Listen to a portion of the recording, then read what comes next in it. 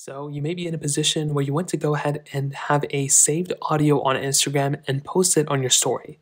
Now to do this, it's actually very easy. The first thing you want to do is you want to save a specific audio.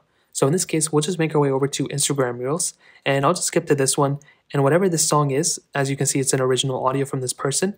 All you have to do is go and click on that audio, and you'll see we have some sort of saved audio. Now the audio sound, it doesn't really matter right now, but you'll probably already have some sort of saved audio on your device. So what you want to do is you want to swipe out and you want to go and click on the home page. And now what we can do is we can go to our story panel. So swipe to the side and you want to go ahead and make a story.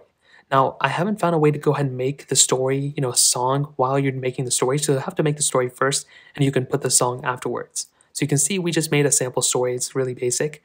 So in order to actually go ahead and add that audio, the audio we just saved, what we have to do is we have to add that music filter to our Instagram story. So what we want to do is we want to click on that little smiley little box right up there. And there's a little music box. If it's missing for you, try updating Instagram. But what we want to do is we want to click on that music box and you'll come into this panel. Now right up top, you'll see this little saved button. So what we have to do here is we want to click on that saved button and you will see that audio that we just saved. As you can see, I have two. That audio we just saved will be right here. So all we have to do is click on that audio and you'll basically be able to hear, and you should be able to hear that song in the background of this specific story.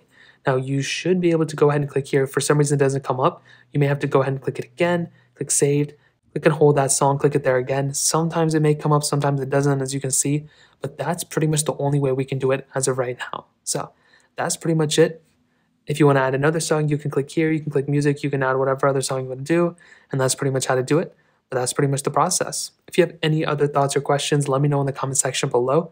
Hit the like button, that would mean so much, but definitely hit that subscribe button. More importantly than everything else, I love every single one of you guys. Hopefully I'll catch you guys in the next video. Peace out till then.